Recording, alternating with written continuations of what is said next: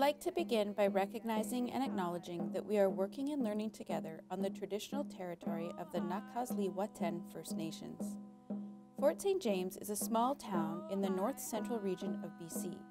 We are surrounded by 5 First Nations communities, including Nak'azli-Whatan First Nation, Tla'azdin Nation, Binche-Whatan First Nation, Yekooche First Nation, and Takla Nation. We are also known for our beautiful lake, Stewart Lake, our ski area, called Murray Ridge, our provincial parks, and our outdoor recreation. Fort St. James Secondary School is comprised of roughly 70% Indigenous population. Therefore, it made sense in the design of this project to look at some of the major historical barriers that have led to the destruction and marginalization of the local culture, and how we, as a community, move forward towards cultural revitalization and mending historical wrongs. As such, we focused our project on the truth and reconciliation process. Concentrating on truth and reconciliation created a means to deeply engage our students into the wrongs done and help them to try to make sense of why they happened and where to go from here. We were honored by having the support of local Aboriginal knowledge holders, school district staff, administration, and our students, which made this incredibly complicated yet meaningful legacy wall a reality. Presented in this documentary are some of the stakeholders for this project who worked with us to make this a powerful and enduring educational experience. It's brought peace, unity, balance, all of those things that are connected not only to the culture, but to education itself.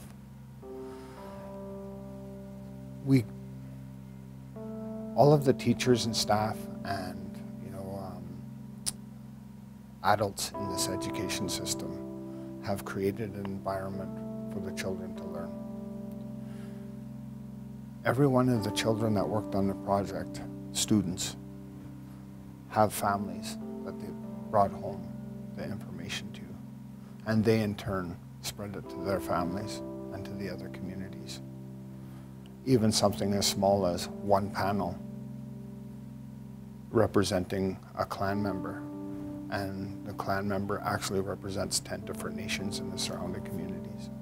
So one panel has the information that actually reached at least 10 communities around here. So that's one thing that I really see a deep, strong connection with the panel that's at the entrance, and for education and all the people that were in favor of this project.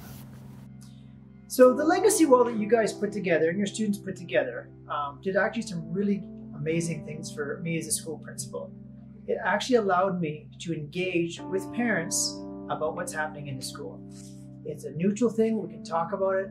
We talked about the history of the school, we talked about the history of the community, and we talked about where we're going. Because as you guys know, so many of our students, their parents came to this school. When I was in school, talk about how they were in school and how we're making it better for everybody. So it really triggers conversations. I'm really happy that you guys put this together. Now this is going to be going for a long time, because the students who you did it, they'll come back eventually and, oh, remember when we did this, and this is what we talked about, this is how we felt. And then it'll give them a chance to reflect on how things gotten better. Are we working better with people? First of all, the legacy wall is absolutely gorgeous. Immediately, it's located at the front of the school, and immediately upon entering the school, folks are immediately drawn to that wall. And when it was first placed up there, I could see folks stopping, looking at it, admiring, asking questions. And that's what really we want folks to do, is to inquire about what is going on in the school as an initial reaction to what's happening in the school. And by asking questions, then we can start the conversation.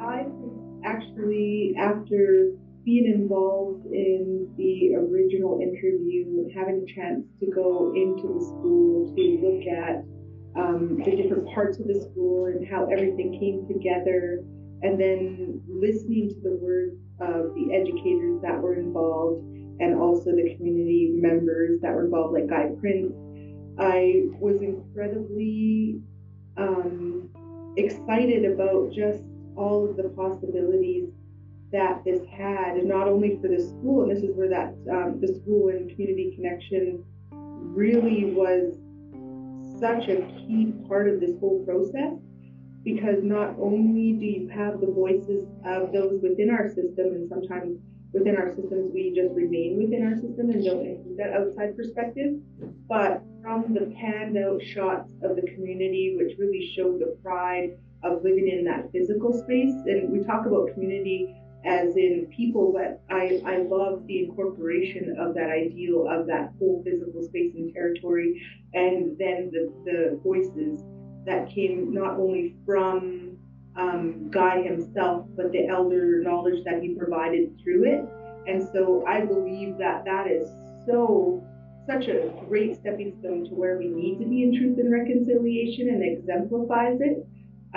Such an exciting process in that way, and just, you know, honored to be a part of it. I believe that the project has created a great understanding with students and within staff and the school as a whole. I believe it is very important to engage with the students with the truth and reconciliation. It's a great start to provide the knowledge and understanding within them. And once we provide that understanding within them, we're going to be moving forward in a positive direction with truth and reconciliation. It's a big project, definitely, but a little goes a long ways, I believe. The connection this project has made in the school and the communities has been a very powerful start to the real truth and reconciliation across the country and across all the nations and even the world. The small part of, say, one classroom that creates a project like this, especially right in the entrance of the school, in the whole education system, it shows what you're going to stand by and what you're going to represent in the education system. The students decided themselves what was going to go on that legacy wall. The wood was chosen from all over the world, again connecting our little community to the rest of the world.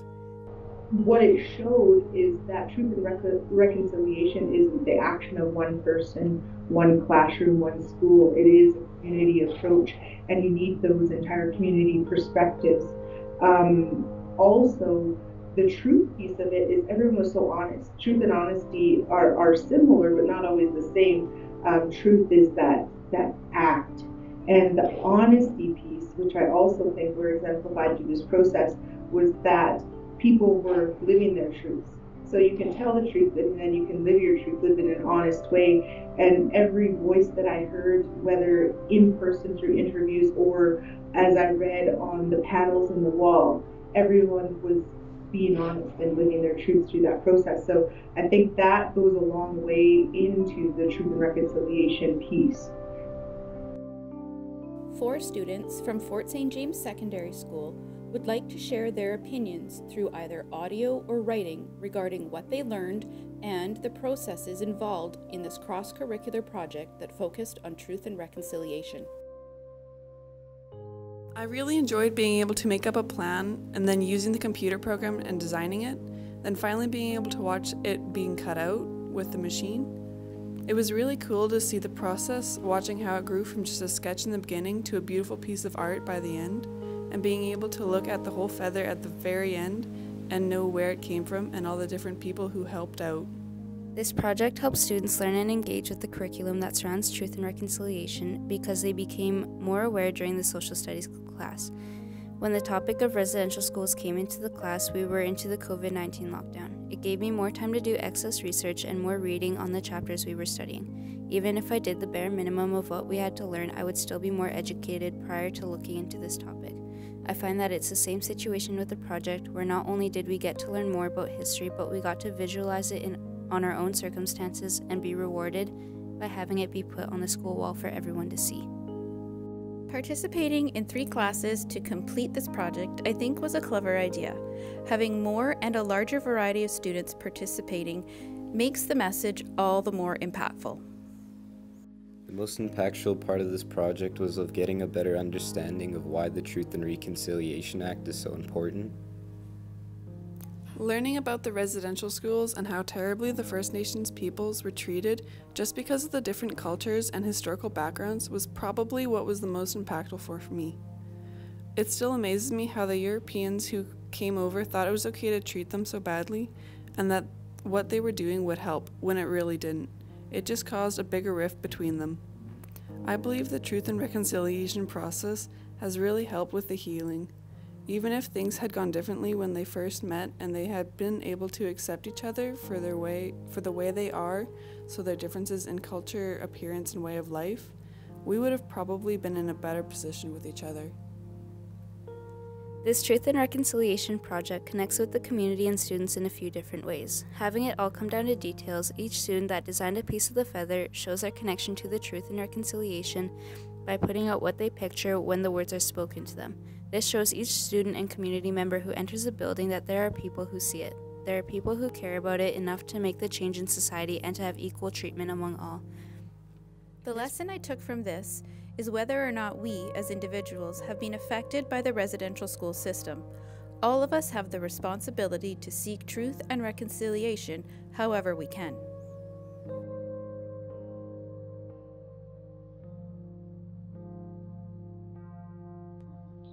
Again, if I'm going to reiterate this piece, I've had time to think since those original questions before seeing the outcome of this project. After seeing the outcome of the project and all of the hard work that went into this piece, I think that we think about cross-curricular as being different subjects, but from a very Indigenous perspective, from what I've seen from the school community and the outside community, is this idea around cross-curricular within the ways of thinking and knowing and being. And often we think logically, we think with our minds, and that's the only place we engage, and what we try to strive, especially in a cross-curricular way, is to be holistic, is to hit different areas of thinking in different ways. And like I said, I went very surface level when I was introduced to this project, and I talked about the different subject areas that were utilized in order to carry out this project. But in thinking more about it, one of the pieces that really stood out is that not only are we engaging students' minds and having them to stretch their ways of thinking about one particular topic in different ways, but we're also very holistically engaging them emotionally. So having that heart-mind connection. And for me, that's very important. That speaks to our core competencies in what we're trying to do. So not only are we engaging very directly with the curriculum that we're tasked to help our students learn through, but also those skills and those emotional pieces and those physical pieces of our core competencies. So in thinking more about it, it's very holistic, speaks to the First Peoples principles of learning. And because fundamentally this is grounded in those perspectives, that goes a long way in promoting truth and reconciliation, because you're coming at it from those multiple perspectives, considering so many different things. I mean, the depth of the layers of things that are being done through this project can be talked about and thought about for years, and I think it will have a profound impact. And I still think that this will shift the way, and projects like this will shift the way in which and how we teach things within BC public schools. Well, if we just talk about the physical nuts and bolts of kids moving from a social studies classroom to a shop classroom in the same block, that's unique. That hasn't happened here on a regular basis before. Kids loved it. There's kids who hadn't had an opportunity to spend time in the shop who got to spend time in the shop. There was kids who went there who got to see other students excelling in the shop who they may never have talked to. But the more important thing, it brought together conversations about what we need to do to make this school better. what we need to do in our community to have people recognize what's happened in the past and where we have to go. I am very excited that the Truth and Reconciliation project is coming out within the school. I believe that once everyone gets involved, then it gets a little bit easier and not placed on one, say, for example, a First Nations person within the school. I believe that it just creates a more community work. So then if the teacher has a little bit more knowledge in the students and within the school, we will definitely provide and piece together more positive piece to the puzzle. Some of the things that the students chose to put on there in regards to truth and reconciliation: together we heal. Education will get us out. Moving forward together. Truth, acceptance, and healing. I talked a little bit about this before, bringing connection with the students and the people and the land, And one of the things that is really powerful in our culture is wood, the trees. And it's so powerful that we actually call our greatest clan leader, who controls all the clan. We call him Keohudachun, and Keohudachun is actually translated to the standing trees of the forest.